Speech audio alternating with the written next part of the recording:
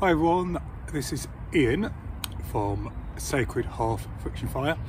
I thought I would just give a quick update on what Sacred Hearth Friction Fire is about and my plans for 2024.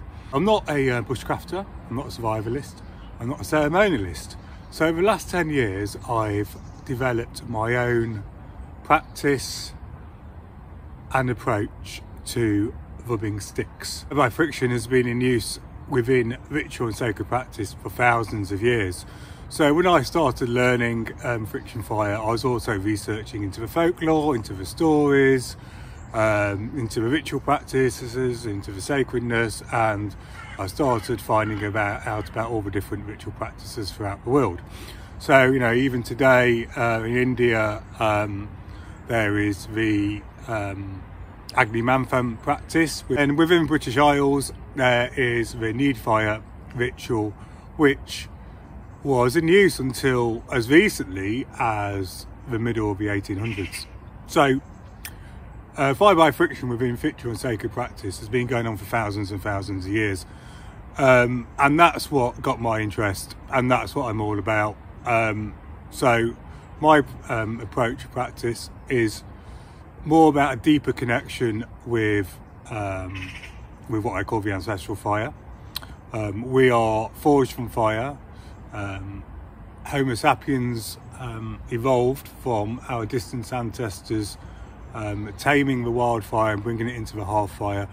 And it's only through that use of fire that our own species developed. So fire is integral to life. Fire is in our DNA, and so for me, you know, my practice is all around the sacredness of fire and connecting to fire and life itself and our ancestors on a deeper level. So yeah, I have learnt the practical aspects of friction fire, and I do share a lot because I'm also passionate about passing on the skills and knowledge I've learnt to others. You know, so it's more about helping others to use friction fire in a ritual way.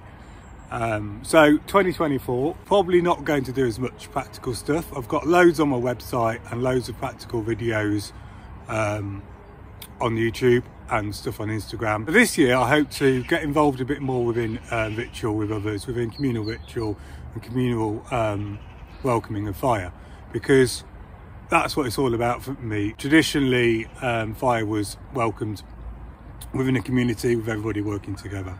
This year, just about doing ritual and also teaching others to welcome fire in a more holistic, sacred way. I don't run any particular workshops. I've got quite a busy life, so I'm not planning any specific workshops this year. But if anybody is really passionate about wanting to learn from me within the UK, then do get in touch, and something may just work out. And if you're a group and do sort of ritual and you'd like to have me along, then yeah, get in touch as well. So that's me, and I hope everybody has a great 2024.